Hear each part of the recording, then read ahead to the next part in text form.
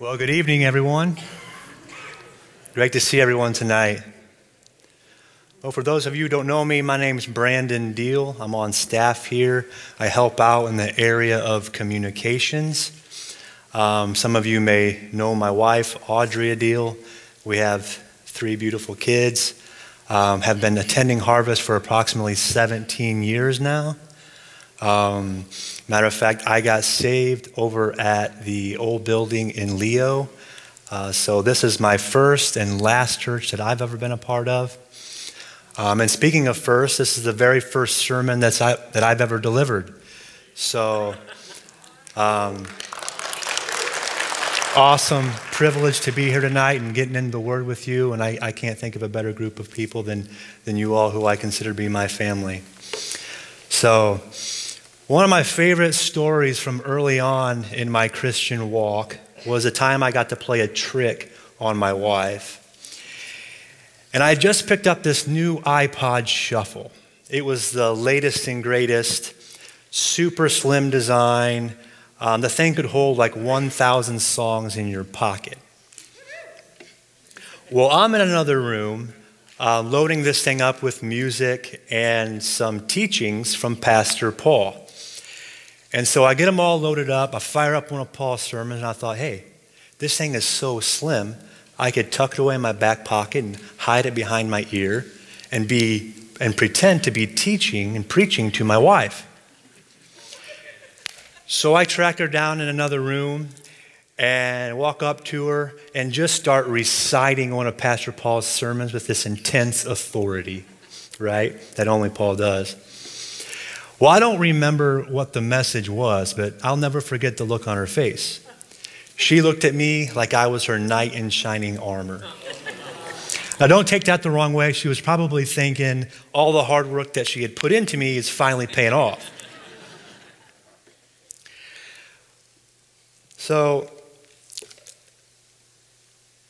now I would frame that as good temporary marital advice if it wasn't for the fact that I have been letting her down ever since. And what I've come to realize is what she's wanted in a spouse is a godly man with unwavering faith whose actions line up with what they believe. Now, if our spouses need that from us and the people around us want that from us, how much more does the Lord want that from us? So on the topic of unwavering faith, we're going to be covering the book of James tonight. We're going to cover a holistic bird's eye view of chapters 1 through 5. Now, what I love about the book of James is it's a very pragmatic, practical book of practical application, right? It kind of reads like the book of Proverbs, bite-sized nuggets of wisdom. So in a very few short chapters, James is going to unpack what the life of a mature believer should look like. So let's start with some historical context. Now, there's 4 different records of men named James in the Bible, but most believe it was Jesus' skeptical half-brother. We read that James remained unconvinced of the deity of Jesus Christ until after the resurrection, when he first appeared to the 12 disciples. Now, it's humorous to me how James was known for being skeptical, and then he does this 180 and goes all in on this book about unwavering faith. Well, most say it was written 50 years after the death of Christ. At this time, Peter and others leave Jerusalem to go start other churches, while James stays back in Jerusalem to lead this central church. So he writes to the 12 tribes of Messianic Jews from the 12 sons of Jacob. And we learn in chapter 1, he's addressing this letter to the church that's scattered across Israel as a result of the persecution from King Herod. So he's writing to believers who know the truth, have heard the truth. So it's less of a doctrinal letter and more of a letter of practical application. He doesn't speak directly about Jesus' journey, the cross, or the resurrection. But we see that his teachings are largely influenced by the Sermon on the Mount and the book of Proverbs that was a really common book in homes in those days. So most summarize James as the book of genuine faith, with key verses coming from chapter 4. Faith without works is dead. James is saying, as mature followers of Christ, our faith should produce fruit that testifies of God's love. Now, like most scripture, when it comes to practical application, James is keeping the two greatest commandments top of mind, to love God and to love your neighbor as yourself. But even though James doubles down on faith having works, he stands on the foundations of Christ to teach us some simple mechanics of an active working faith in our day-to-day walk. So let's start by taking an overview of these mechanics. An active working faith receives the implanted word. An active working faith draws near to God. An active working faith considers temptation as an opportunity to grow faith. An active working faith waits on God, abides in God for the power to endure temptations, sees sin for what it is, seeks wisdom from above, humbly submits and resists pride, shows restraint, bridling the tongue, slowing to anger, and finally, loving your neighbor as yourself, as in showing mercy without favoritism or partiality, persevering in patience, compassion for one another, and taking responsibility for brothers and sisters. So let's dive into the word and start breaking down some of these mechanics. Number one, which I think is one of the most important verses in all of James, an active working faith receives the implanted word. Now that word receive means to accept. Accept God's word as truth. Move it from your head to your heart, allowing it to work. Now we know faith comes from hearing. Even though James is coming in heavy-handed on the subject of works, he's making it very clear where the source of faith comes from that produces the fruitful works out of us. And that's the changing, saving, healing power of the infallible Word of God.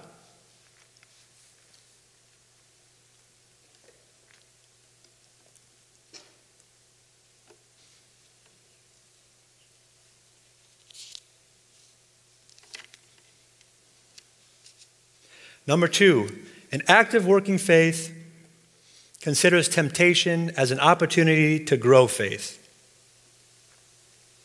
James 1:2 says, "Count it joy when you fall into various trials or temptations, knowing that the testing of your faith produces patience." Now that word count also means consider, examine closely. Observe well, look up toward, look again at, with consistent reverential regard for what the Lord may have for you. Now we know joy doesn't mean the same thing as happiness. That joy comes from being in cooperation or being inside the authority of the Lord. It really has less to do with the trial and more about being inside the authority of the Lord. Other translations say pure joy. Now, it's definitely a purification process to begin seeing trials as spiritual growth opportunity. We don't have to like the trials, but the satisfaction comes from observing God in and through these trials. James 1:4 says, "But let patience have its perfect work, that you may be perfect, lacking nothing." NIV says, "Let perseverance finish its work, so that you may be mature and complete, lacking anything." This exercising of our faith produces perseverance, steadfastness, endurance, and that is our ability to consistently wait upon the Lord. Now I love Jude 21. It says, "Keep yourself inside the love of God." We're being tested each and every day. The Lord has opportunities for us to grow our faith each week if we want to grow. So A, either we're already positioned inside of God's love so that He can work, or B, He's going to allow trials and temptations to get us back to a place where he can work. Now, James says when you fall into various trials or trials of many kinds, that's big or small. We know after the resurrection, the early church fell on many hard times of famine and persecution. Fast forward 2,000 years till now, we may not be dealing with famine and persecution, but the Word of God is alive and powerful and relevant today. And many of you, I know, are dealing with some big trials. You've lost loved ones, you've lost children, you're dealing with illness. Cancer has plagued this church just like everywhere else. Studies show 40% of us in this room are going to deal with cancer in our lifetime. So there's no doubt, as you guys can all testify, the Lord uses these big trials to stretch our faith in big ways. But what about the small trials? If you think about it, we have 365 days out of the year.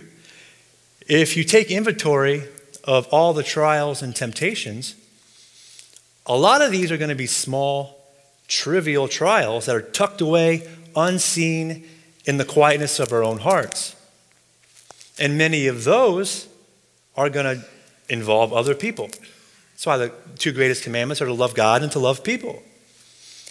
Now, I don't know about you guys, but I have a very special gift. And that is the gift of taking every small wind of a trial and making it a monumental, life-altering situation. Anyone else? I mean, kicking and screaming and acting like a giant man-child to the point where I'm making everyone else's life around me miserable. James is saying that's not the mark of a faithful person. And all throughout Scripture, we learn how the small things lead up to the big things. I like Luke 16:10. One who is faithful in very little is also faithful in much. One who is dishonest in very little is also dishonest in much. The reality is that the Lord has more opportunity for us in the day-to-day grind. That's opportunity to grow, opportunity to be a witness to others, if we can just get a grip on our faith. If we're constantly responding to all these little trials like children, how can we expect to access what God has for us? How can we expect to be a witness in those big ways? Number 3, an active work in faith sees sin for what it is, which is a separation from God by our own desires. James 1:13 says, "Let no one say when he is tempted that I am tempted by God. God cannot be tempted, nor does he himself tempt anyone. Each is tempted when he is drawn away by his own desire and enticed. When desire is conceived, it gives birth to sin, and sin, when it is full grown, brings forth death." James wants us to understand the root of our sin on a very intricate level so that we're more equipped to combat it. The Bible uses pretty clear contrast to help us understand the full breadth of sin. The word says, if you have desires of hate in your heart, you're a murderer. If you have desires of lust in your heart, you are an adulterer. And James even reminds us that there's such a thing as spiritual adultery against God. We are to know that we are not fighting against flesh and blood, but principalities and powers, unseen. The Apostle Paul says the mind is a battlefield. He also says to bring your thoughts into captivity. The very concept that our thought life should be examined is a revelation that should change our lives. Number 4, an active working faith abides in God for the source of power to endure. James 1:12 says, "Blessed is the man who endures temptation, for when he has been approved, he will receive the crown of life, which the Lord has promised to those who love him." Now, to endure is to abide in spirit and truth, to persevere, to hold fast to one's faith in Christ. We're not merely supposed to be biting down on a piece of leather and just getting by. The power to endure comes from Christ. And that's all about the ability to love God through these temptations.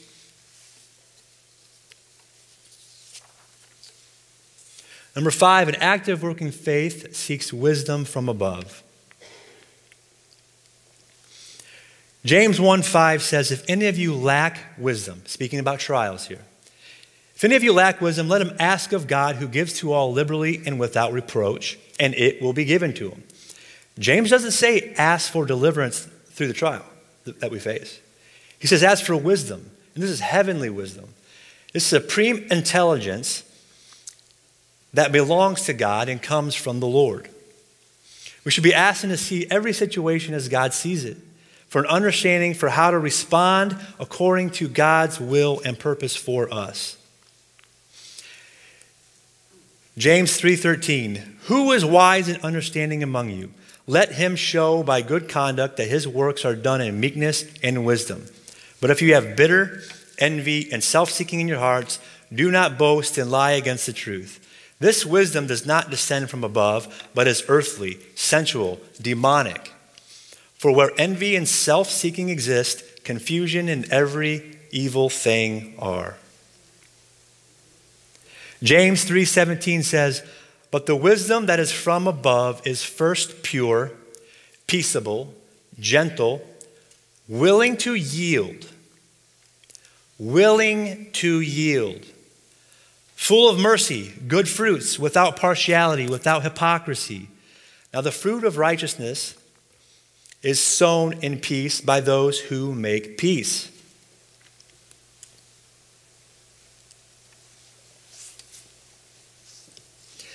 Now, I don't know about you guys, but I love it when people think I'm smarter than I really am.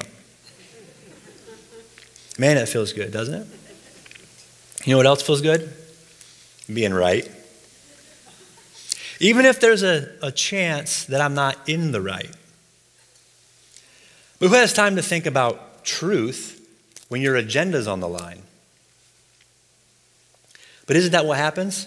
We often are so blinded by our own agenda that we make that our pursuit rather than God's peaceable plan for us. I think one of the most powerful marks of a genuine faith is someone who is okay with their perspective being changed.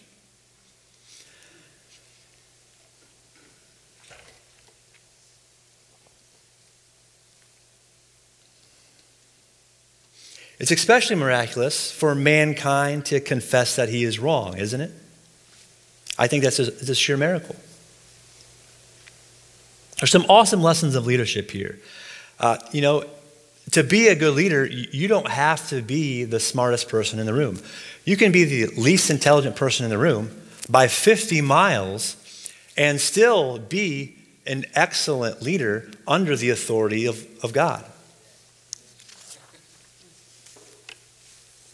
Number 6, an active working faith resists pride, humbly submits, and draws near to God.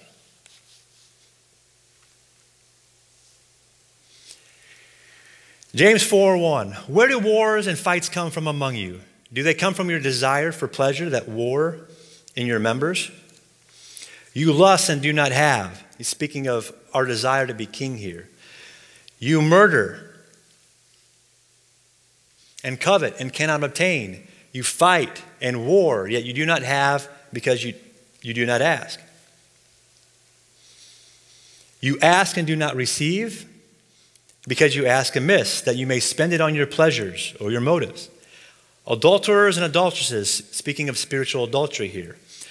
Do you not know that friendship with the world is enmity with God? Whoever therefore wants to be a friend of the world makes himself an enemy of God.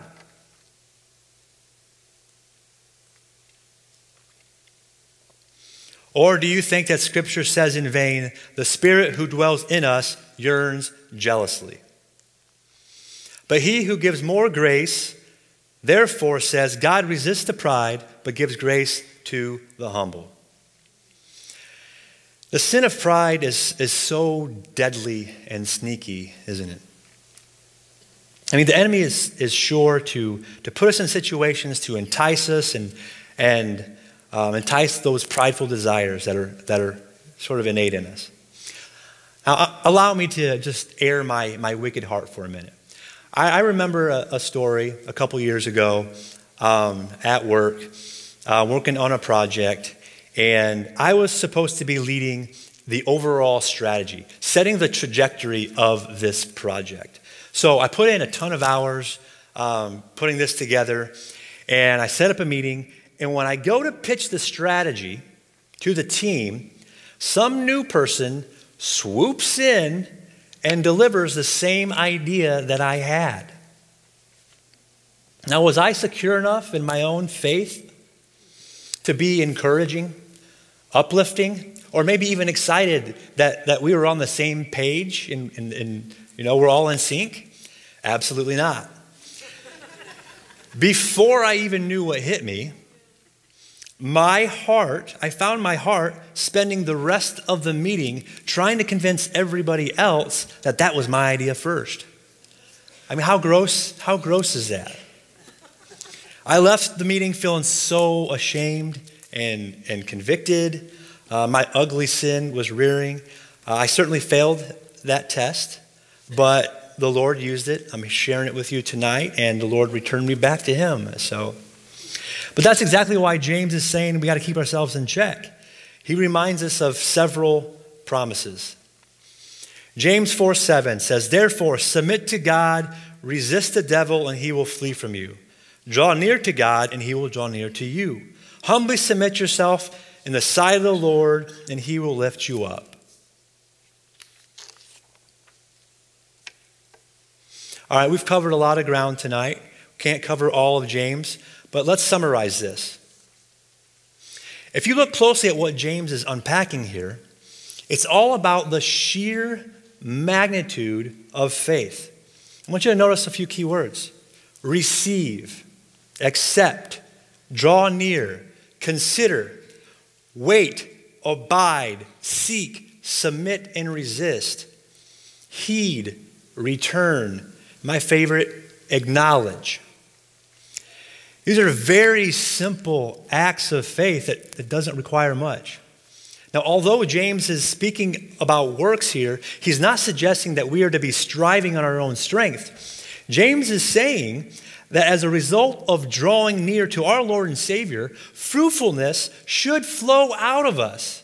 That fruit that's produced is His. The power to change comes from Him as we abide in Him, the vine.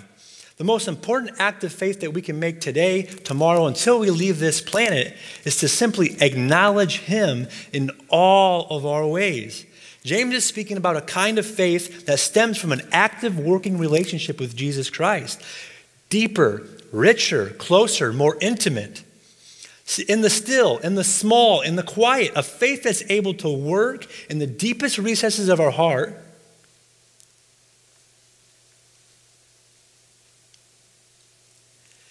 and change us and grow us and allow us to be a true witness to those around us.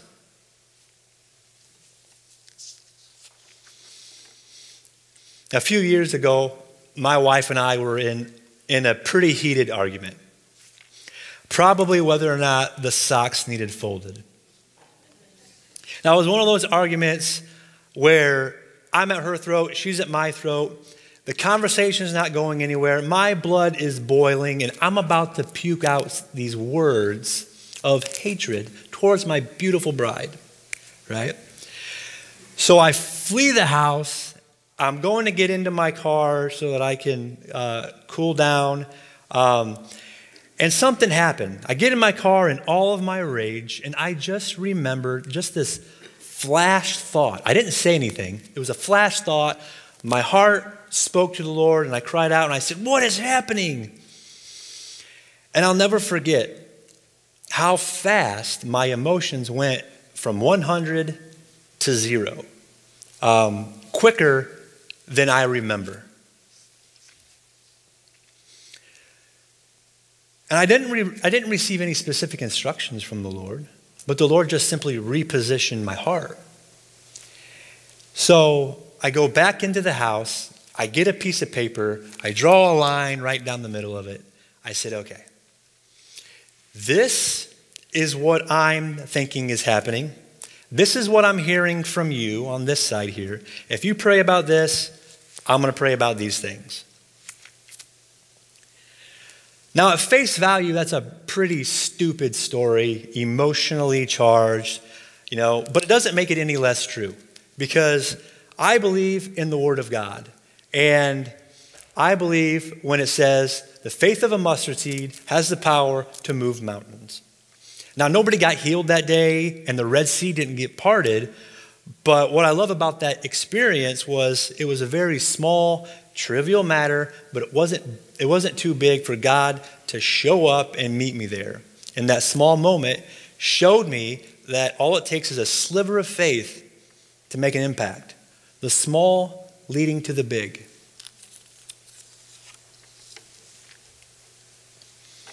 So let's close out with number 7. An active working faith takes responsibility for one another. Now, in key verses of chapter 2 and 5, James reminds us to love our brothers as ourselves, to not show partiality or judgment or favoritism. He says, God chose the poor of this world to be rich in faith and heirs of the kingdom. James says, if you're merciful, God will be merciful. Do not speak evil of one another. If anyone is sick and suffering, pray. If anyone is cheerful, sing and rejoice. But I love the way James closes out the book. 5:19, brethren, if anyone among you wanders from the truth and someone turns him back, let him know that he who turns a sinner from the error of his ways will save a soul from death and cover a multitude of sins. The Lord has really done a number on my heart with this one. He doesn't say give him your best advice, give him the latest and greatest self-help book. He says return your brother back to truth. The Lord has really just pressed it upon me to take a greater responsibility in the way that I am serving my brothers and sisters. So if you come to me with an issue, I hope I'm going to have compassion. But James is saying that the best thing that I can do is to encourage you to be reconciled to the Lord by pointing you back to the Word of God, which is God. Now, what if that was our sole objective? To return each other back to the Word of God. To do everything possible to get each other's eyes and ears in front of the gospel. To set up the one-on-one Bible study, to start the home group, to share our testimonies, to invite more people to church. There's a lot of talk about revival right now. And I have to wonder, what the Lord would do with this magnitude of faith.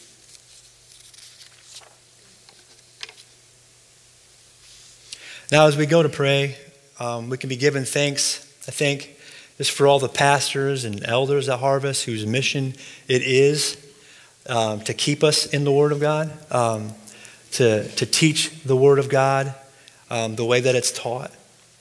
It's very clear the Lord's doing some awesome things in this body of believers.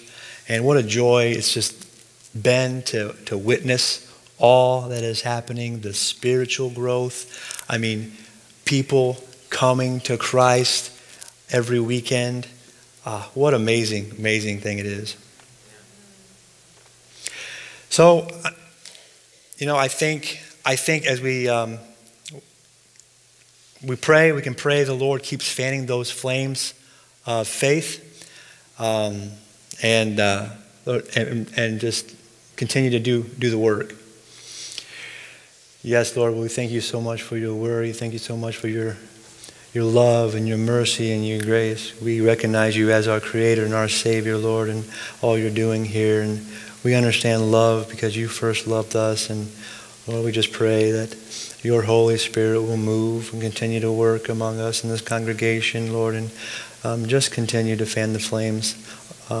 Stir us, shake us, stir our affections for you, Lord. I just pray, Father, that you will just continue to be faithful.